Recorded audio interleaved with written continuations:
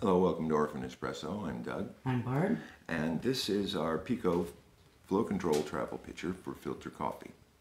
The Pico has a 100% silicone body, silicone lid, and stainless steel flow control gate. Now, the premise of this pouring pitcher, pouring vessel, whichever you'd like to call it, is that it is crushable, it's packable, it's lightweight, and it's easy to use.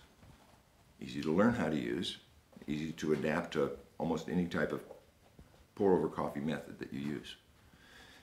Now, they come, as you see, in red, yellow, blue, and gray. This is our current color lineup. Now, the secret behind this, or the challenge with this, was designing the Pico, or the beak. Okay? The beak, in combined with the flow control gate, is the functional equivalent of the gooseneck pitcher. Okay? Swan neck, sometimes called gooseneck, sometimes called Japanese pouring pitcher, pouring kettle, sometimes called. As you see, different styles, different shapes, different colors, different manufacturing, and even if you're lucky enough to go into a thrift store and find an old coffee set, you can find some pretty good pouring pitchers. They weren't designed this specific way. Now, this is a Japanese design that goes with a filter coffee method that was developed in Japan. And sometimes it's called pour-over coffee, sometimes it's called single-serve coffee. Sometimes it's dripper. Dripper coffee, pour-over coffee, but the basis of it is that you use a cone-shaped dripper that has a big hole in the center. Different fin designs, and you use a pointed filter paper. Sometimes you can use metal screen filters that are pointed in the bottom. Okay, but this is the basic premise of it. And there are others that don't have the big hole, but this is a slightly different method. Uses a different filter. But as you can see, they all have basically the same design, centered around this pouring neck. And they use different size tubes as well, depending on the fineness of manufacture. I think the smallest is a Takahiro that I think it is a 4mm tube. Maybe 3, I'm not sure. It's quite small, and it's for doing very specific style of Japanese pour-over coffee, as you can see. Okay. And due to the size of these tubes and the method, often it requires quite a bit of practice. And you'll see a video or you see a barista in a coffee shop, and they do this kind of specific kind of pulsy, spirally movement. And it's a little hard to control, and it's a little hard to learn. And depending on the size of the kettle, it can also be a bit heavy. Yeah. So we decided to make this. This has a capacity of about 450 grams of water, milliliters of water. It's for making a 2-cup size. You can make a 4-cup size, but you might have to refill it. The 2-cup is the smaller filter, the smaller dripper. Now, let me give you a little how-to, a little instruction manual, and specifically how to use this. It's such a simple device that you wouldn't think that there were any details to cover, but we'll just do that. Now, you see, in the beak, there's 2 rails. There's a rail on each side, okay? So when you want to insert the stainless steel, you want to insert the gate, you squeeze it together slightly. And I want to demonstrate this, but I also want to be able to see it, okay? Squeeze it together and push it down. Oh, I'm sorry, Barb. You push it all the way down and make sure it's seated in the bottom. There's a little ridge in the bottom. Once it's in there, okay? You won't be squeezing it while you use it, but I'm just saying that you want to change that. I'll see if I can do a little better job. Squeeze this together slightly so it's easy to find the rails, and once you find the rails, down it goes, and you push it all the way into the bottom so there's no leaks at the bottom.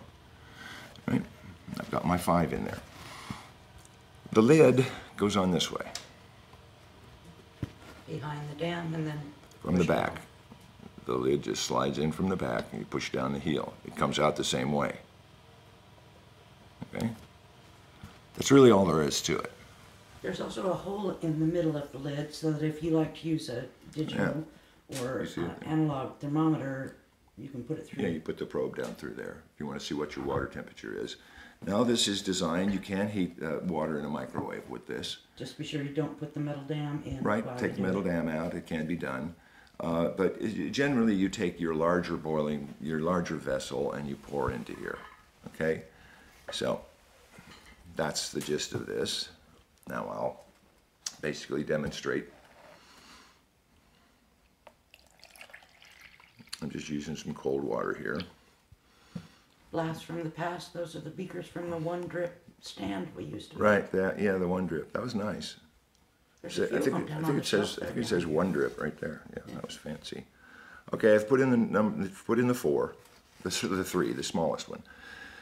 This is personally the one I like because you just have extreme control.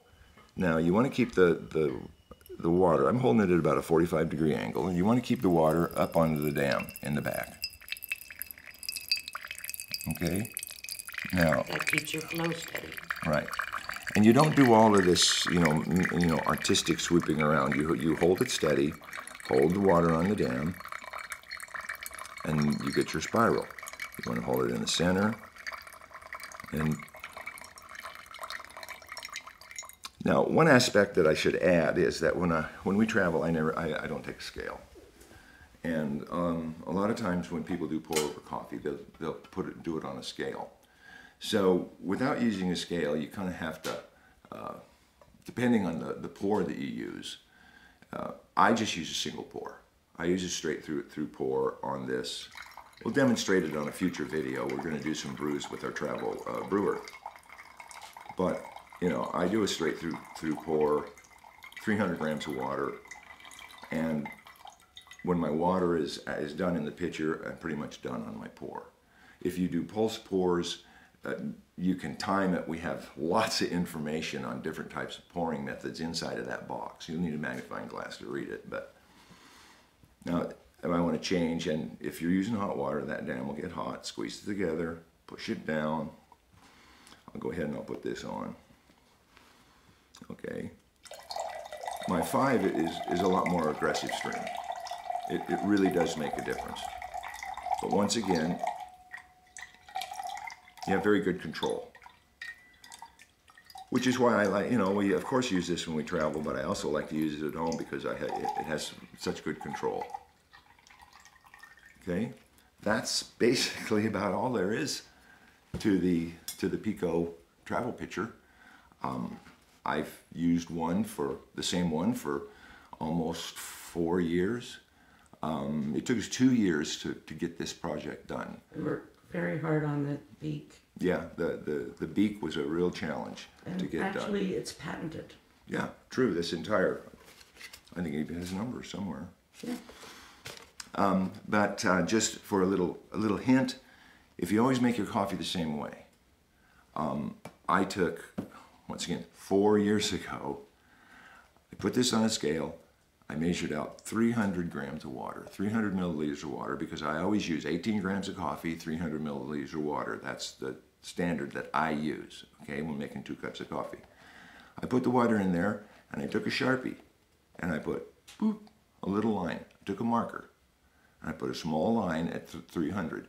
That line has been on there for 4 years now. And if you use 2 different methods, you can put a mark on one side, you can put a mark on the other side. So I'm completely mobile, and I don't need a scale. So that's a big plus in that department. That means I don't have to pack a scale. Doesn't have to pack a scale.